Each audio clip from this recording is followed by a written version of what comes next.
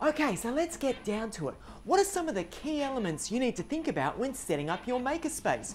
And the key is all in the word. It's all about the space. We're going to take a look around our makerspace to see what elements you might like to incorporate in yours. One of the features you might like to consider adding to your makerspace are writable surfaces. Think mobile whiteboards, think writable tables, think writable walls, and what about all the glass you've got in your classroom? All these surfaces can be written on with whiteboard markers. What a great way for students to ideate solutions to problems. It fits in perfectly to the problem-based classroom. And for students undertaking the design thinking process, what an awesome tool. Okay, so what's another essential consideration for your makerspace? And it starts with an M. It's all about mobility. And mobility comes down to having wheels.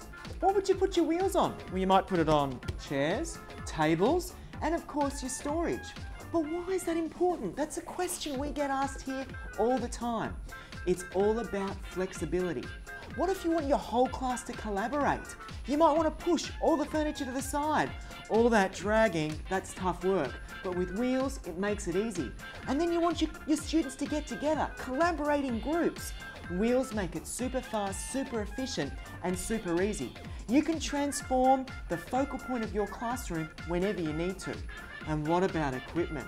What about that bank of laptops that you need down the end of the hallway? That's a hell of a lot of carrying. But with wheels, on a storage solution like this, it's just one push. Flexibility is absolutely easy with wheels.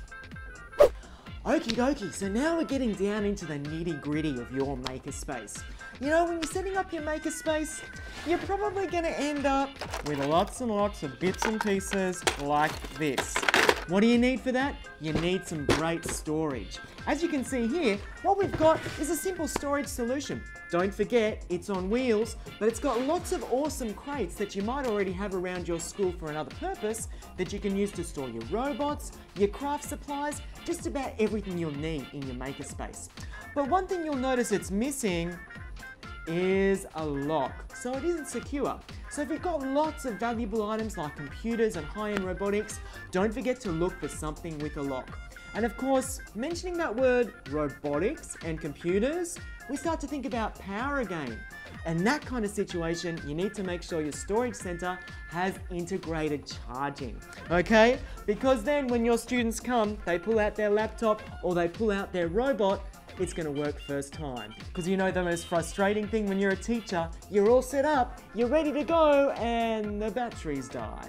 So a really essential consideration. Don't forget the wheels, don't forget essential amount of storage for your needs, and of course, one awesome thing you can do with your storage space is it suddenly becomes a table for something else. Could you put a 3D printer up here? Absolutely.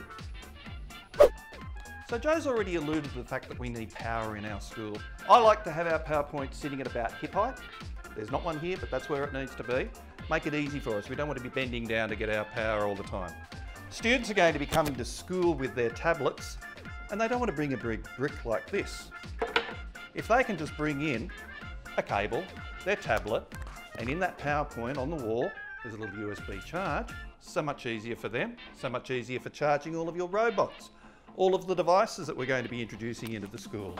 With all the power around the room, and you need to spread that around so that we can do collaboration as well, that needs to be spread evenly around the room. Data needs to accompany that as well, and the other thing we need to be having in our classrooms is wireless access. That's going to be the big thing. We've got BYOD in our schools now, and BYOD is introducing lots and lots and lots of devices.